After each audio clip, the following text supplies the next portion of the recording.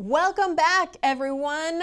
Today we are discussing Volume 2 of the A2 ASE exam preparation. 2 of 2. 2 of 2. Let's get started. First question. The pressure control solenoid connector was left unhooked following a transmission installation. Technician A says that the transmission will likely jerk when it is shifted from park to reverse. What do you think? Well, the one thing we need to understand here, obviously the name pressure control solenoid, we need to understand what happens when we energize the solenoid. Right. Okay, now, What is that pressure control solenoid for? Well, it's in the name, right? It's controlling the transmission pressure, but we need to know when I activate that, is it like a spill valve? Does it decrease pressure or does it increase? Right. And you should be able to math this out, okay? You don't have to be a transmission expert to understand. Imagine if we lost power to our transmission, right? Do we want that transmission to fail? Say we have an electronically controlled transmission that loses power. Right. We want it to default to high pressure. And in fact, that's what transmissions do. When we have a transmission problem, it usually defaults to max line pressure. Now, how does it do that? It's because the solenoid, when it's de-energized, when it's off, will basically not regulate the pressure. So the pump pressure now is just going to be whatever it is. So we get an increase. We get an increase, which will increase the firmness of everything. Right. Every shift now is going to be rock hard. Now, that could cause some damage theoretically because there's a lot of shock, but it's not going to cause, it's not going to cause our clutches and bands to burn up, which is going to mean, hey, we need a transmission rebuild. So what we need to know here is that these pressure control solenoids, they are bleeding pressure off as we're duty cycling them. Okay, so with that information, this should be a very easy question to answer. Right, left unhooked. Unhooked, it's not So it's not working. So the transmission pressure is going to be way higher than desired. Right. In which case, yes, the transmission is going to bang into every gear. Tech A is saying from park to reverse. It shouldn't matter what gear, right? It's just going to be. It shouldn't matter. And we're doing that to protect the transmission. They could have made it in the opposite fashion, meaning high duty cycle would equal high pressure, but in fact it's the opposite, okay? So best answer here? So we know that Tech A is definitely going to be correct. Tech B says that the transmission will likely jerk when shifted from park to drive. Well, with what Daniel just said, it doesn't matter. It's going to jerk when shifted from whatever to whatever. And we don't want any rock hard shifts. We want nice, smooth, easy shifts. Yeah. So who was correct? I'm going to go with C, both. Both. Technicians. Let's go ahead and take a look at that next question. The next question says, which gear is most likely to be selected when checking the transmission fluid level? This is a nice, easy one that I think most anybody working on cars should get. Right. We've got options of A, manual low, B, reverse, C, neutral, or D, overdrive. And I think many of us have probably seen transmissions that say park or neutral. They didn't give us an option for park. So neutral's really our only option here that's viable. And it's the only one that's safe, right? If you had to put a vehicle in gear. Can you imagine? And then get out? Yeah. Hopefully not get run over. Requires 2 people to check the transmission fluid? I don't think so. One thing about this question I just want to add really quick is that there are some transmissions that do want you to check them in neutral and not park. Not park, right? That's typically Chrysler products from back in the day, very common. Chrysler. Yes, they got to be different. So look for that. You got an old 48 RE, you got an old Dakota, Dodge, whatever. Look at that dipstick. It's going to tell you to check it in neutral. And the one other thing on that is that a lot of the new transmissions want you to check them cold or relatively cold. Right. Oftentimes they'll be, 110 degrees Fahrenheit, which sometimes it's that hot outside. Right. So you have to be very careful. In fact, Nissan recently had some issues with their transmissions where their dealer techs were filling them incorrectly. They were thinking to fill them when it's warmed up and the fluid is expanded.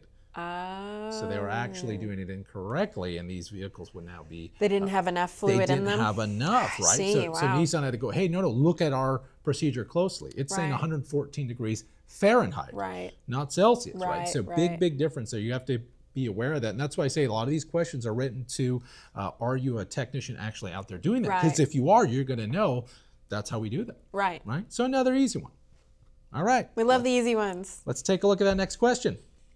All right, the next question says, Technician A says that a servo can be air tested to test for proper piston sealing. And before moving on, I think we got to talk about, well, what does a servo do for a transmission? Yeah, so and this is another thing we go back to. Maybe you work on modern transmissions and you're not hearing these terms anymore because, you know, older transmissions used servos and bands.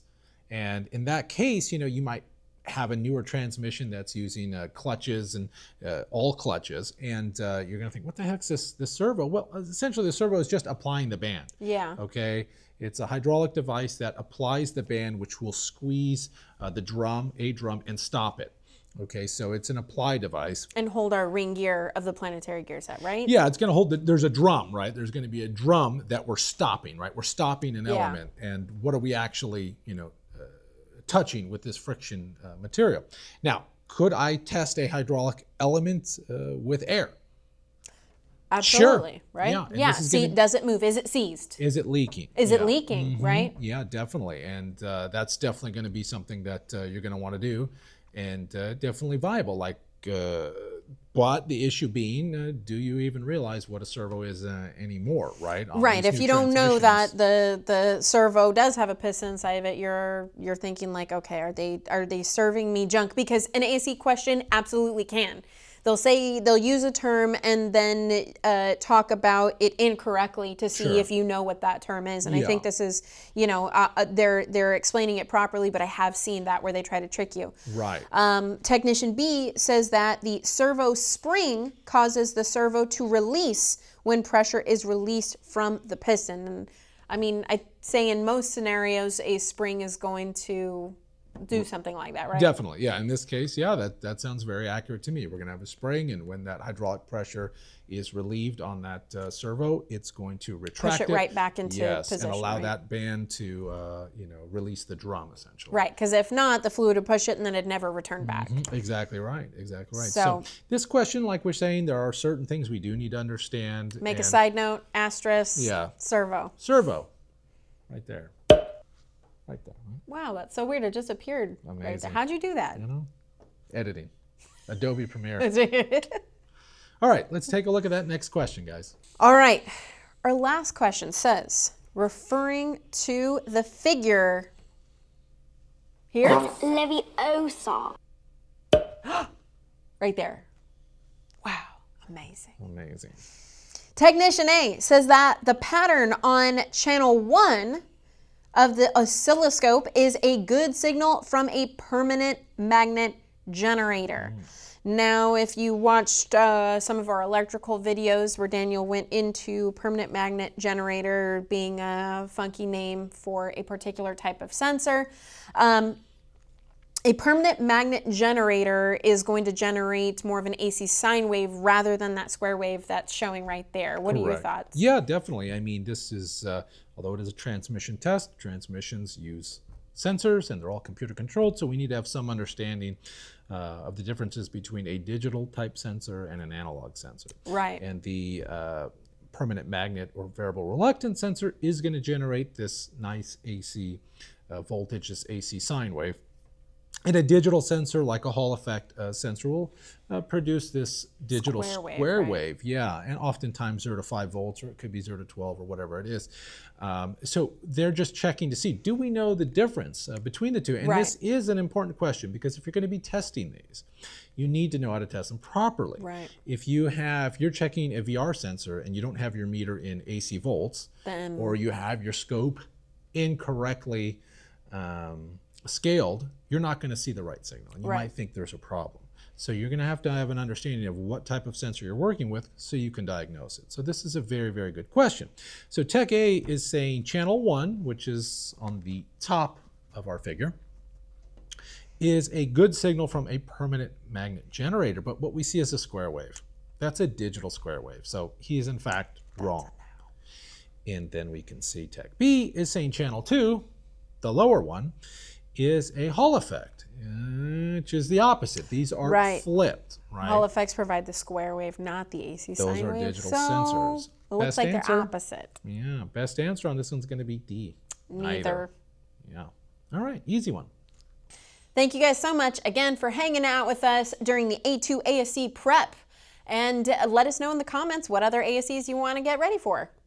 Please like and subscribe, and we'll see you next time. See you in the next one. Thanks, guys. Bye. Have a beautiful time.